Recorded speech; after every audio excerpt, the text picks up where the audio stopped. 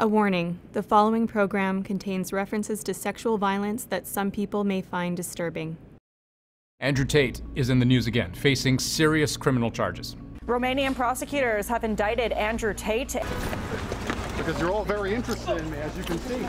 And we know from recent interviews exactly where he stands. Let's start with the allegations. Have you raped anybody? Absolutely not. Have you trafficked anybody? Absolutely not. Exploited any women for Absolutely money? not. I know the case better than you. I know it intimately and you don't. I have seen all the criminal files and the evidence against me and you haven't. I know the truth of what happened and you don't. That was, as you can tell, a very combative interview earlier this month between Lucy Williamson of the BBC and controversial social media influencer Andrew Tate, ahead of this week's big development that Tate, his brother Tristan, and two Romanian women have been indicted by Romanian prosecutors. They face charges which include human trafficking, rape, and forming a criminal gang to sexually exploit women. The Tate brothers and two Romanian female suspects are under investigation for abuses allegedly committed against 7 women. Now, if you don't know who Andrew Tate is, he's notorious for 3 things. 1, his misogynistic views.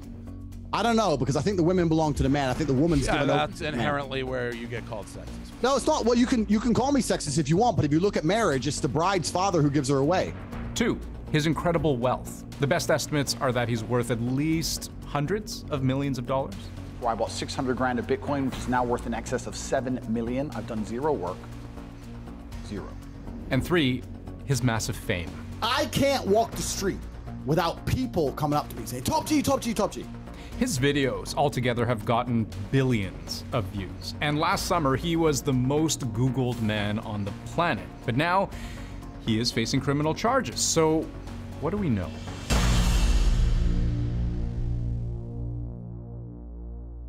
Regardless of what the mainstream media keeps saying and the lies they try and purport, we get tens of thousands of messages from people every single day supporting us, and they understand that we're not the first affluent, wealthy men who have been unfairly attacked. Until now, Andrew Tate was largely controversial for his views and his reach. You know, I've heard people call him the king of toxic masculinity. I had all these girlfriends, so I'm like, maybe I could open a strip club and like be a pimp.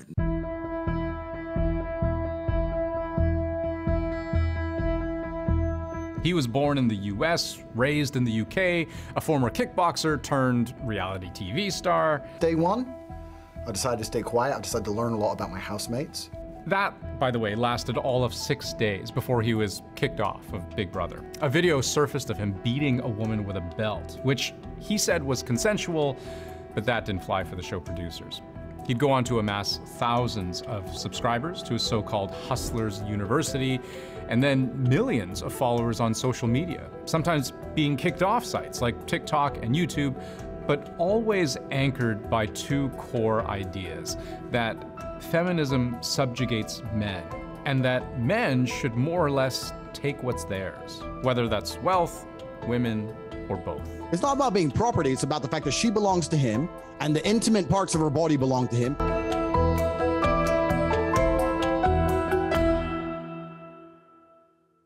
Andrew Tate was first arrested late last year. Police were investigating alleged abuses against 7 women.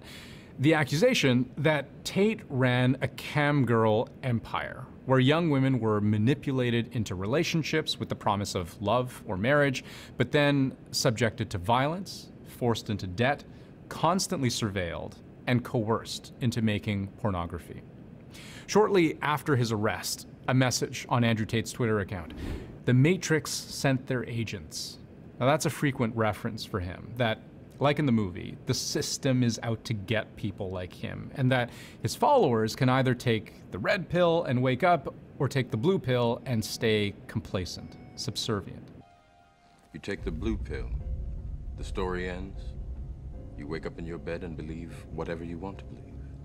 You take the red pill, you stay in Wonderland, and I show you how deep the rabbit hole goes. Tate and his brother denied all the charges against them, but they were in police custody for about 3 months. In April, they were put under house arrest, and with the latest indictment against them, there's this statement from Tate's media team. While this news is undoubtedly predictable, We embrace the opportunity it presents to demonstrate their innocence and vindicate their reputation.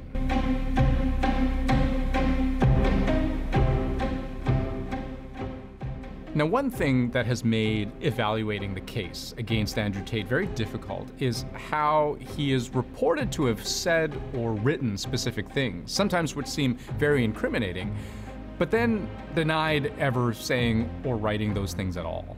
You have said, my job was to meet a girl, go on a few dates, sleep with her, get her to fall in love with me to the point where she'd do anything I say, and then get her on webcam so we could become rich together. I don't think that's what I personally said. I think that's exactly what you said on your website. No, I've never said that. That's something that you found on the internet. Doesn't mean I've said it.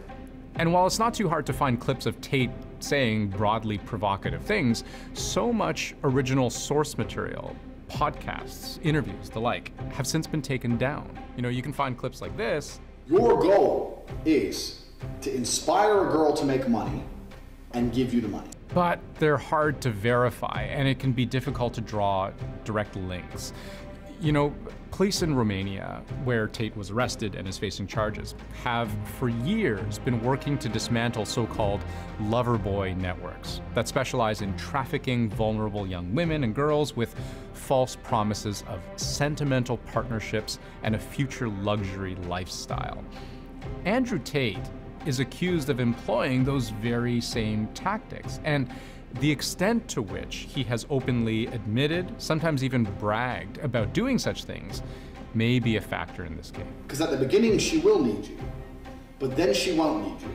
But you have to keep that fallacy, keep that dream alive. She can't do this without you, to ensure that she doesn't do it without you. There are also separate charges still under investigation, which could lead to a separate indictment, including money laundering and trafficking of minors. But in the meantime, for this indictment, a trial won't necessarily come quickly. Under Romanian law, the judge has 60 days to evaluate the evidence and then decide if the case can proceed. And I'm telling you absolutely and utterly, I've never hurt anybody, that the case that's been put against me is completely and utterly fabricated, and I'm never going to be found guilty of anything. We'll be right back.